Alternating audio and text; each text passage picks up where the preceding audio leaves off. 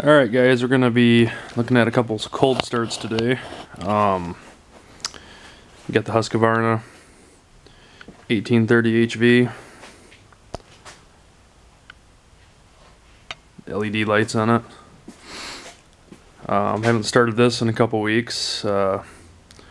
See, right now we're kind of going to start to go through a warm spell here. The snow stopped, but it's still 22 degrees, but we're going to be going through a warm spell here then next week or so.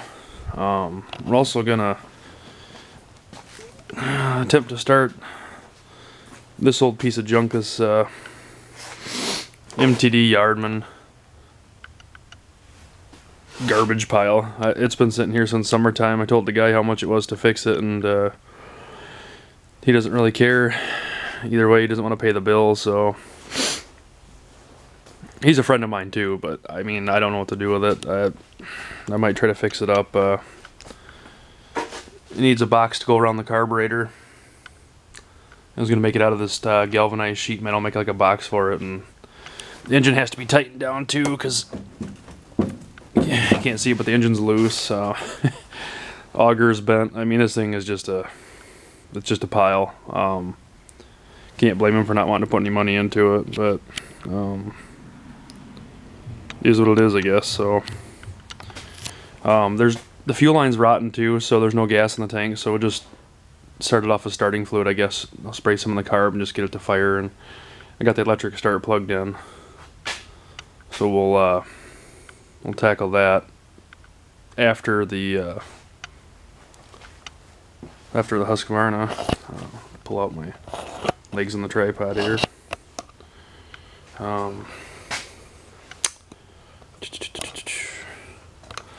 Let's get ready here. So we're gonna turn the choke all the way on. Hit the primer, probably 1, 2, 3, 4. Hit the on switch. And we'll go over here. Remote start button right here. So actually, I'm gonna do it from this angle because I don't want to get covered in exhaust fumes. And this is the muffler right here. My hand's on it, so it's cold. So here we go. It's gonna get loud in here, just so you know.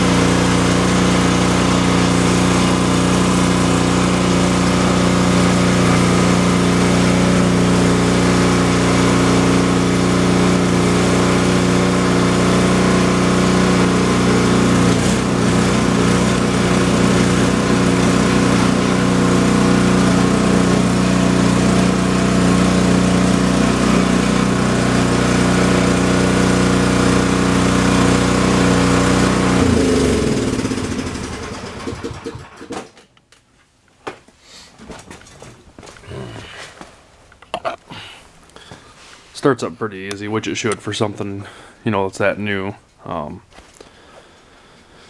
It's been doing alright this winter. I'm gonna have to tip it over and clean the friction disc on it, because the friction disc gets oil and moisture on it and stuff. It's just it's kind of a bad design, you know, the Chinese engine on it, but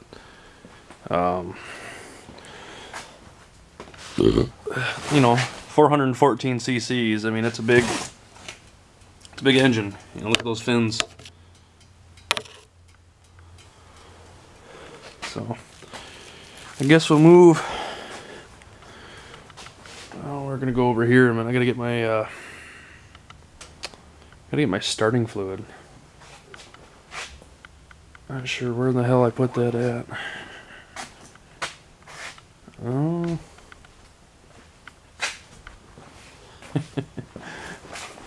Here it is. Some FVP, just premium starting fluid. It's all the same. Nothing premium about it.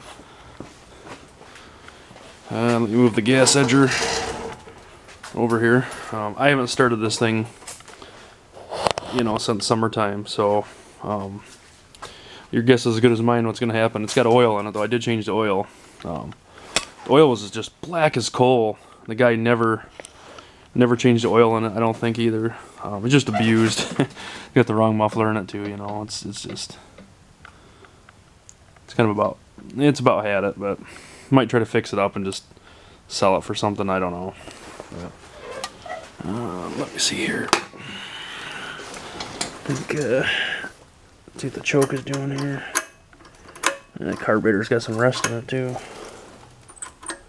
Okay, choke is open. I'm gonna throttle up a little bit here. Midway. No sense in hitting the primer because, well, there's no fuel in the tank and it's rotten anyway, so the fuel line is rotten. Plus, I got to figure out how to make this switch ground out again. The ground out tab is broken on it, so it doesn't shut off. So probably good there's no gas in the tank, just on starting fluid. So get a couple shots in there, and the thingy, the carburetor.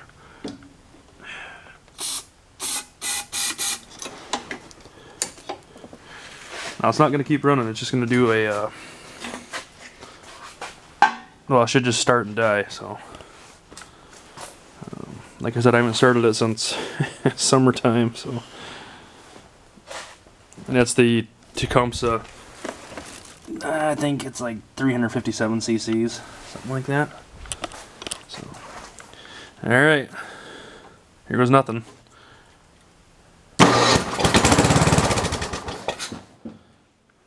And that's all I get, I guess. Headlight still works on this thing too. I can't believe it for something that's set out in somebody's yard, and the whole, like I said, the whole front end's been smashed by a car or tractor or whatever the hell it was ran it into.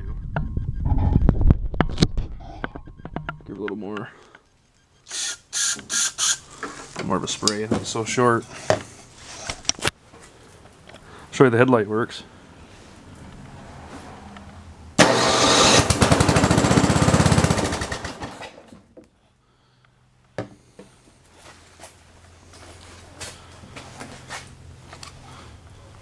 Yeah, she's a good runner. I don't think it needs any carburetor work because I had it this summer. I had it running on its own tank, of fuel. Like I said, the line's so rotten, it just leaks right out over time. But I think I will clean the carburetor, fix the switch up, and put a carb box on it. And this tire right here keeps going flat. I don't know if I should put some of that sealant in there, pop the valve stem out and put some sealant in there, if I should just take it to a tire shop and get a tube in it. I don't know. Like I said, I think it's not worth much. The condition that it's in. So maybe one of these days we'll do a cold start on these generators over here. Thanks for watching, guys.